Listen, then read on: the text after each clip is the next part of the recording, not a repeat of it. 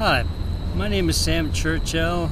I write most of the posts on Daily Wireless, and I'm in downtown Portland here in a park, and I have the Clearwire USB modem hooked into a little netbook.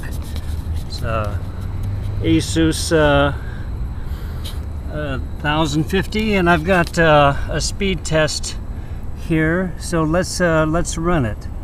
I have a $50 a month clear connection, which is 6 megs of service. Is that running?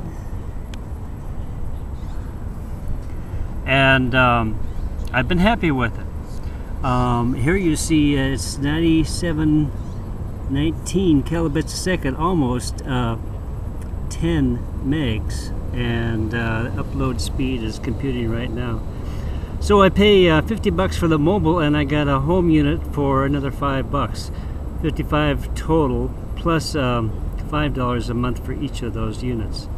So in this park in downtown Portland, it's 5 o'clock now, I'm getting almost 10 megs down, and it looks like 382 up. So there you are. I've been happy with the service. I do all my posts on Daily Wireless. It's my only connection.